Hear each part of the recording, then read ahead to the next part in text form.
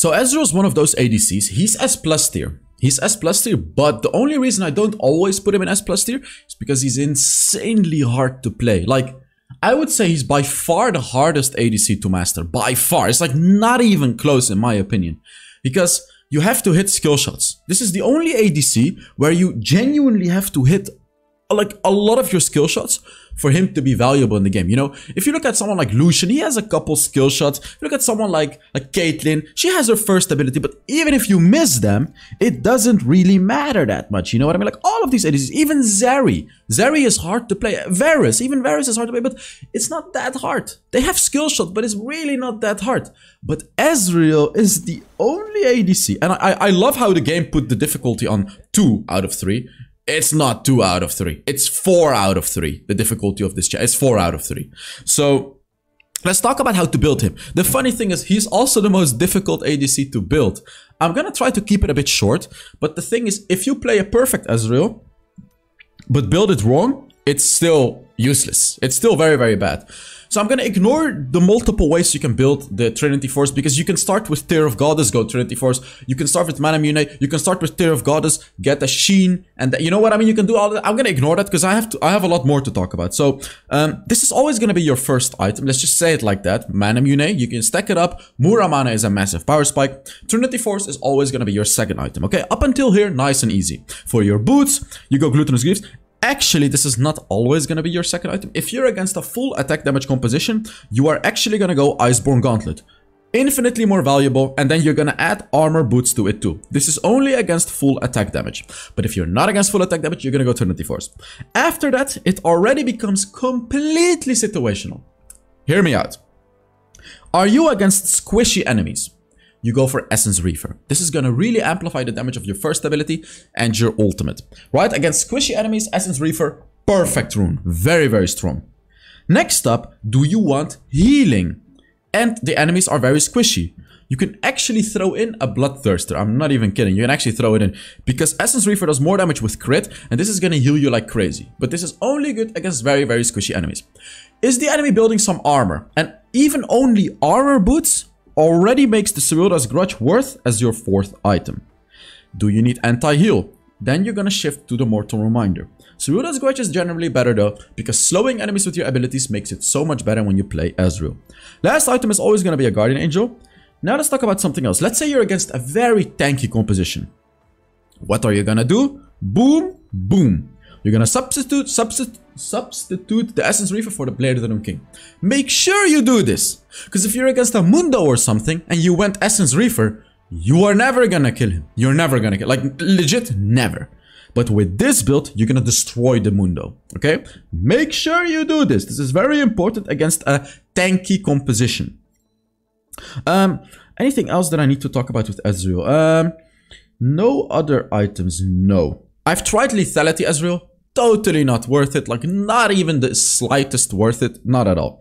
For the enchantment, you want to go for Stasis. So I tried to keep it a bit easy. There are some other things you can do with the build and other ways to build it, but this is like a general rule of thumb. You know, if you're against tanks, you go for the Blade of the Doom King. One more item, Maw of Mormortius, you want to build this against heavy AP compositions. Against heavy AP, you go for Mercury's Threats and Maw of Mormortius. For example, if you're against an Evelynn and a Katarina and like a Nami support, you want to go for these types of items, and they're not going to one-shot you anymore. You can actually, you know, win the trades against them. It's very, very good. For the runes, you go Kraken Slayer, very, very strong. Brutal. Brutal gets applied when you use your first ability, so this really lets you do a lot more damage early game. Giant Slayer, to be able to take front lines. Very often, even in a game where the enemies are squishy, you're probably still gonna end up attacking the front line, whether it's a bruiser or anyone else. The front line is always gonna be tankier than the back line, so getting a Giant Slayer is always a good thing with Ezreal. Here we go for Legend Bloodline, for the bonus healing, and Alacrity is not really useful because you have your passive attack speed anyways. And here we go for Bone Plating, just so you don't get one shot. And for the spells, we go for Exhaust and Flash. So that is it about the build, guys. Let's now get into the gameplay. I'm actually playing with Keys. Keys is on the Shyvana, so yeah, now it enters the game. This is gonna be a very, very interesting game, a very cool game, because again, Keys is playing on the Shyvana. Keys is always playing as a support normally, but now you guys are gonna see him play on the Shyvana. And so let's take a look at this game. What is the enemy? I didn't pay attention to the enemy. But let's take a look at who they are. Are they squishy? Are they tanky? Let's assess the build that I have to go. Something I like to do on Ezreal right here, as you can see. I like to just attack that bush with my first ability like that. Oftentimes, you're actually just going to get a free hit on the enemy. So take a look at the enemy. It seems like their only tank... another hit. Their only tank is Blitzcrank. So what are we going to build? You guys should know, the Essence Reaver. Another item I forgot to talk about, Riftmaker, by the way. If the enemies really have a lot of armor and you don't even want to go armor penetration against it, you can actually go Riftmaker and sort of transition a little bit into AP Ezreal, you know what I mean? So you can actually do that as well. That's also viable, especially combined with the Essence Reaver. So yeah, this enemy is not tanky at all. Only Blitzcrank, but like, I don't really care about Blitzcrank. He's not even that tanky, you know what I mean? Like, Blitzcranks are not even that tanky normally. And I'm just laning against the Blitzcrank here and against the Zeri. I know the Zeri is not a good player, so this should be a very easy lane matchup. So I'm gonna play very aggressive. Like, I'm gonna play this lane very aggressive because we have a Lux as well. The Lux is, you're gonna see, the Lux is gonna hit some abilities pretty well. And that's the thing you need to do with Ezreal too. You sort of need to assess the enemy's skills. I am lucky that I already know the skill of one of the enemies. So you need to know if they're good. If the enemies are playing good, like if you see that the enemies are playing good, and you know they're playing better than you and your support, you need to play it safe. And you can easily do that with Ezreal. Just play under your turret, and just use your first ability to farm. That's all you're gonna do. If the enemies are not good, and you know you can abuse them, right? Hit your first abilities from far away. Keep bullying them. Go in. Use your second ability and your third ability to go in. Just bully the hell out of them, right? Like right here you can see, I'm gonna bully him because my Lux hit an ability. I'm gonna go for it. Like, I'm proactive right now. And here you can see, I just got his shield out as well. So this is something a lot of, you know, a lot of people that play Ezreal, they sort of always take the same approach in the game. But you shouldn't. Okay? I actually baited him here. It's pretty funny. I don't want to tell you guys to do this because I'm pretty sure a lot of you guys are going to fail this because this is not an easy thing to do. When you're against like a Blitzcrank or a Thresh or a Pike or something, you can actually bait them to hook you. Because, you know, if they're very low HP, it doesn't really matter. You're going to kill them, right? Like if they hook you, you're simply going to kill them. So right there, I was literally backporting right in front of him to sort of purposely let him hook me, and he actually fell for it. He hooked me and I just got a free kill on the Blitzcrank. So that's what I mean, right? Like, you're not gonna do this if you know the enemies are playing better than you. But because I already know, like, I already realized as well that the Blitzcrank is not a very good player, so I just knew I can absolutely abuse this lane hard. I'm gonna try to get him. Oh my god, Keys just jumped over the wall. I got a double kill. He where did he even come from? He jumped from over their wall. That's insane. And by the way, guys, I am giving away I'm giving away 5 skins now because two of the winners of last month, it was 69 Ashura and Genex. Both of them, they told me to give away the skin to someone else because I think Genex didn't have PayPal or something like that. So he or she told me that you're just added to the skin. Now I don't have to say 4 skins anymore. Well, I just said it again, but I don't have to say it anymore. Okay, there we go. We're gonna hard engage on the Zeri too. And just hit him like that. And now he's very low. It was worth my flash because now he's very, very low HP. And I actually sort of flashed to kill the Blitzcrank, but Blitzcrank died anyways. But now we can apply tons of pressure to this Zeri. Like, we can apply big pressure. I'm pinging the Lux that I want to fight this Zeri. We should be able to kill him if we get like a good route from the Lux. Even if we can't kill him, we should be able to just push the turret like crazy. So like right here, you can see I can push the turret. I can bully him with my first ability. I even have an ultimate. There you go. Very beautiful. And Blitzcrank is already a little bit low HP. Just gonna shoot an ultimate through him. I actually missed both of them, which is a pretty horrible ultimate from me. But it's fine. And now you've reached the moment of the game where you can buy a Mana Mune. What do you want to do now? General rule of thumb. You can buy a Mana Mune, push the wave as fast as you can, and get your Mana Mune. Okay, that's what you want to do. Ooh! Actually, we're gonna all in here. I almost killed the Zeri. She was barely able to escape. It was a beautiful catch by the Lux. Man, I am bullying them like crazy here. Look at that. I told you guys you want to go back as fast as possible, but I actually have an opportunity here to shove another wave to make the Zeri lose even more farm. So I'm taking that opportunity, just shoving one more wave, and I'm actually gonna get close to the Sheen. I'm not quite gonna get it. Actually, wait, how much gold is the Mana Mune? Should be like, wait, I should have a Sheen as well. Yeah. Okay, that's what I was doing. So look, now I have a Mana Mune and a Sheen. This is the perfect. Like, this is the perfect build for the dragon. Because when you have a Manamune and a Sheen, you are gonna 1v9 the dragon fight. Like, you're gonna absolutely 1v9 it. Ah, I should just... Okay, there we go. Easy kill on the Akali. Ah, he's just dead. There we go, nice. I just cleaned up right here. My team did a good job fighting. I just cleaned up a double kill just so they can't take the dragon. Diana didn't rotate, which is fine. She's just pushing a turret, and this is overall a win for us. If I didn't pick up those kills, it would be very bad, because then they would take the dragon. And now, like, if I hit my... Yeah, I'm being extremely aggressive here. I predicted him using his third ability like that. Like, I'm completely outplaying the Zeri right here. She's already 1 HP, basically. They're taking the dragon, but, I mean, I don't really care. They're rotating, so I'm gonna try to kill this Zeri. At least just try to apply pressure here, you know what I mean? Because I'm way stronger than her right now. I have a Manamune and a Sheen. Hopefully this ult... Ah! I would have hit the ult and I would have killed that Zeri, but the split second he backported before my ultimate. That's so unfortunate. I would have killed him, gotten the turret, and pushed, like, you know, kept pushing as well. I would have probably even tried to invade their jungle. But that's so sad that it didn't work. Oh, man. That was so sad. Sometimes, like, a split second can make the difference, you know? Maybe I should actually stay for the Trinity Force. I'm not sure. I should probably... I don't know. Am I backporting, really? Because, like, I'm so close to a Trinity Force. I suppose I'm just gonna buy boots. I'm gonna buy Vampirism boots here, then. I went for Ionian boots? Ah, I was trying Ionian boots this game. But I want to say they're not really worth it. Like, after all the experiences, they're not really worth it. Right here, one of my teammates was complaining. I think he was like, yo, the mid lane and the... Yeah, because Yasuo and Diana... Oh, yeah. The Yasuo and the Diana were really bad. So, like, you know, they were complaining. But I was trying to give some moral support to my team. I was like, their bot lane is bad too. So it's completely fine, bro. And then you can see Keys as well. He's saying, I'm scaling. Guys, we got this. This is an easy game. We got this. It's not gonna be an easy game, by the way. But we're just giving moral support to each other. You know what I mean? Trying to support this team a little bit. Jace is coming. I'm not really afraid of him. Like, I can exhaust him. There we go. I can even go in here if I really want. Ooh, but then the Blitzcrank. Oh, if I didn't dodge that hook, I would have died.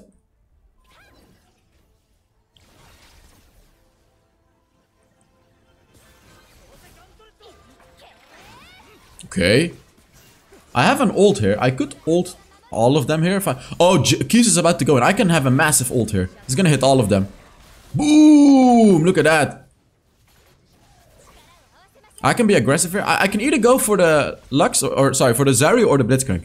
I went for the Blitzcrank because the Zeri was a tad bit too far away to kill. But he flashed away, so I guess that's fine.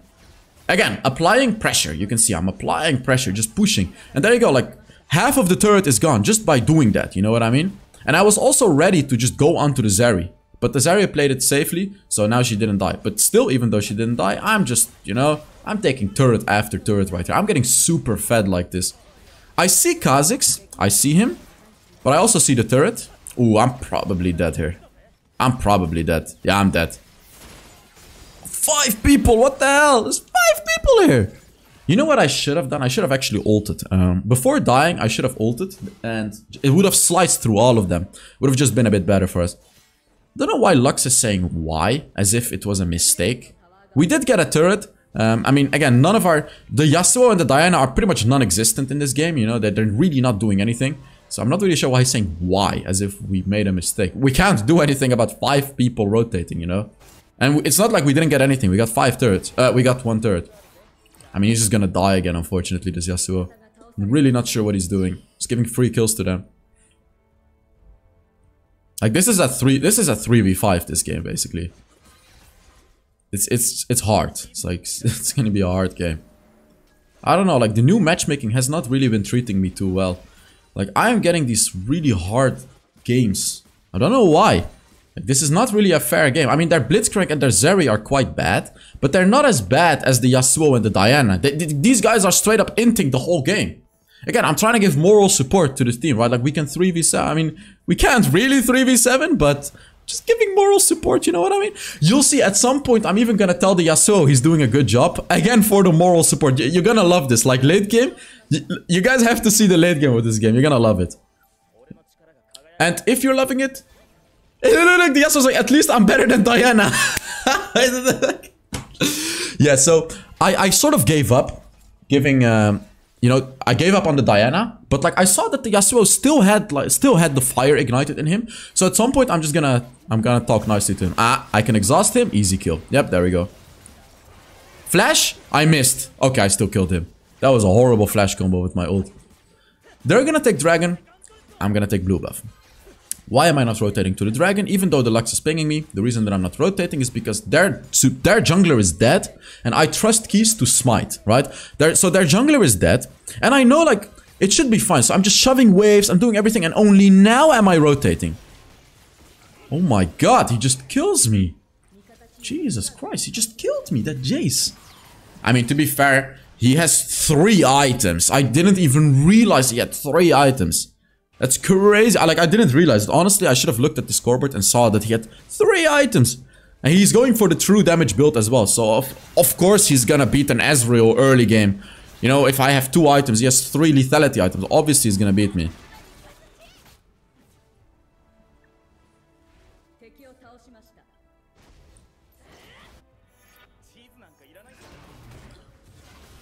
Oh.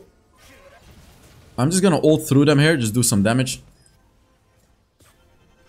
And the thing about Ezreal as well, in the later stages of the game, especially when you reach level 13, you don't want to save your ult. You just want to ult all the time, because your ult is going to be on like a 20-second cooldown, and every time you hit your first ability, it's going to reduce the cooldown by another 1.5 seconds. So you want to sort of keep using your ultimate, even to clear waves. You just want to keep using it and provide value with it. Like, even if you just use it on the enemy base, so when they're walking out of the base, they'll take your ultimate. It's gonna slow them, because if they take damage when they're walking out of the base, they're not gonna get the base movement speed anymore. So you're gonna basically take away like a couple seconds from them, which is very valuable, don't get me wrong. And you're doing damage to them. Right now I'm saying me, red, and fight. I have 3 items. I am insanely strong right now. So hopefully I'll get the red buff. Yasuo did not take it, which is great.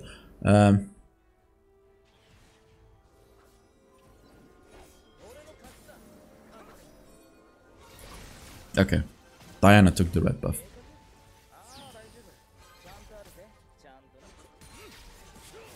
Oh, I got hooked from downtown!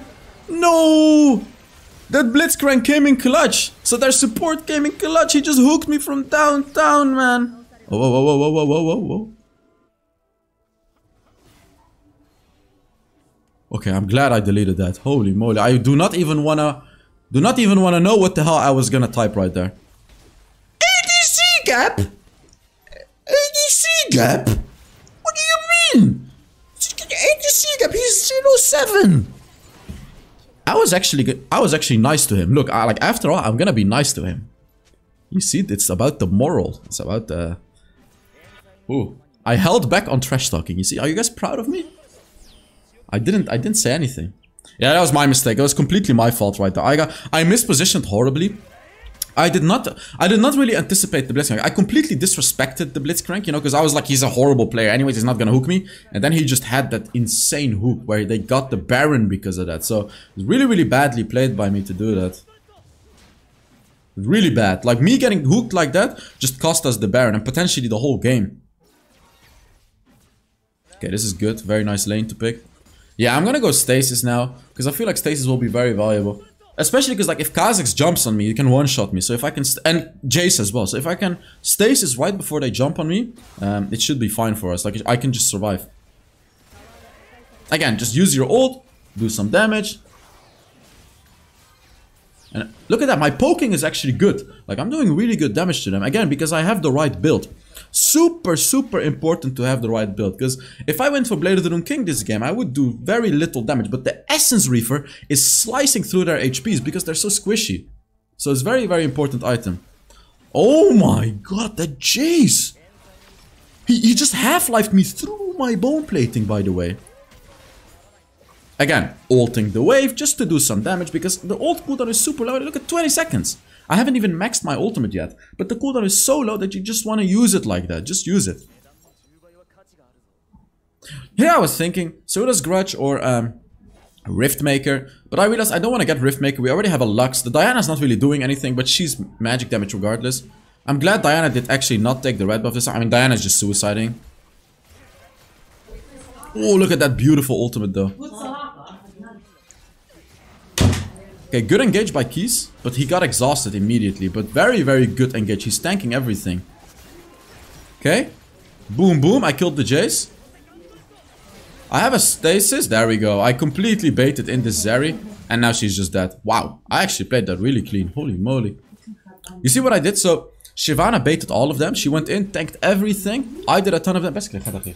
I did a lot of damage. And after that, I baited the Zeri in. I baited her, she went all in on me, and then I just stasised. And I flashed out of her second ability too. And now we made this comeback.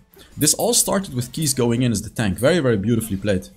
And I want to say this Lux is doing a really good job in the game as well. Her roots, her shields, her everything are just very good. Again, another thing you really want to make sure you're doing, you want to keep farming. This is like the difference between the best players and good players. You know, oftentimes you'll see the best players, they'll have like, you know, they'll have like at least 900 gold per minute.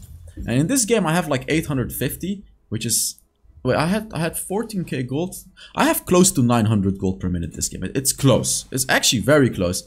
And I died 3 times, so I have a really good amount of gold per minute. Can be better, but it's good. I was thinking about ulting him, but he took the heal, so I'm not gonna kill him anymore with the ult. Okay, just boom. I hit someone in the bush right there.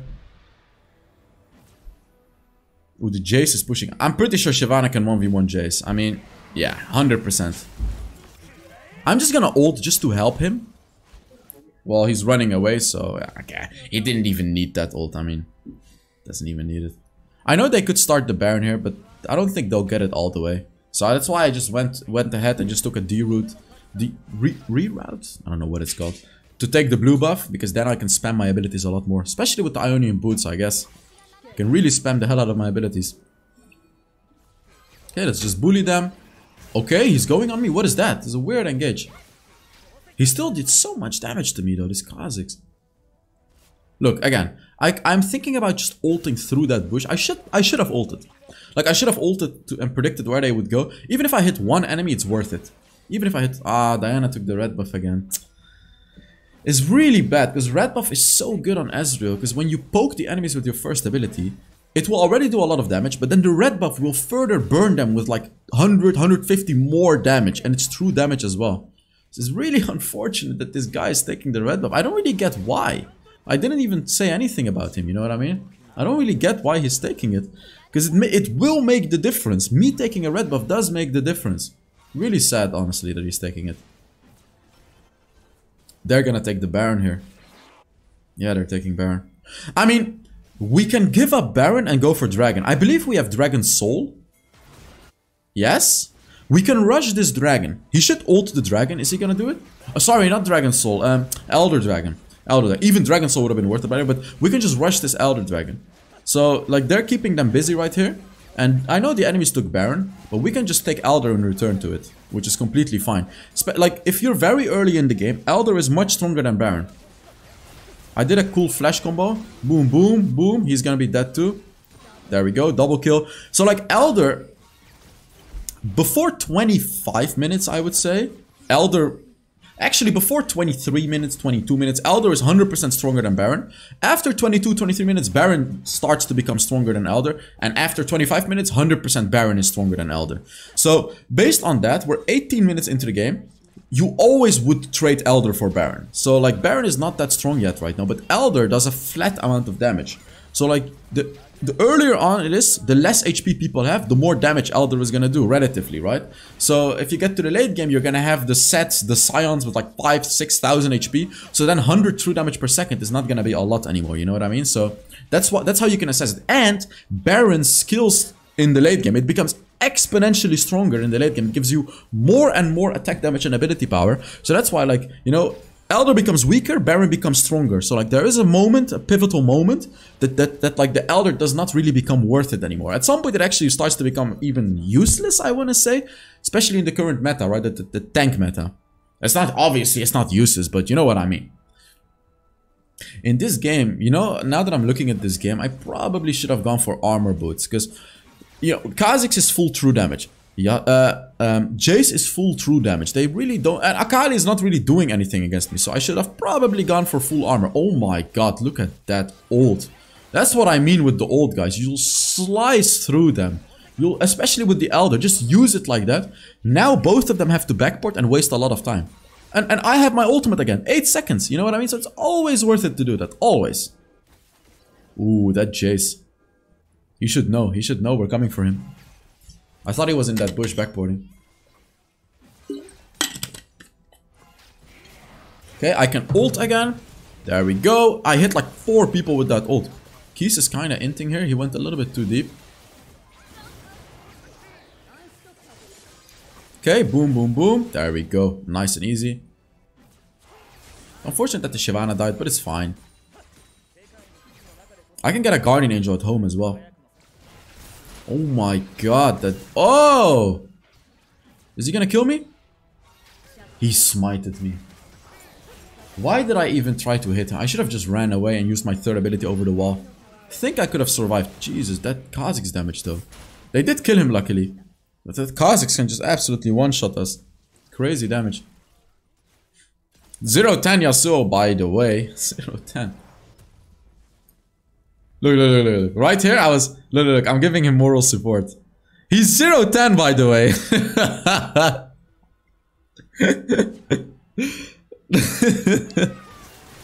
But hey, look. Good ults. Good job, bro. And he took it pretty nicely. Look, you're gonna see. So it's about the moral support.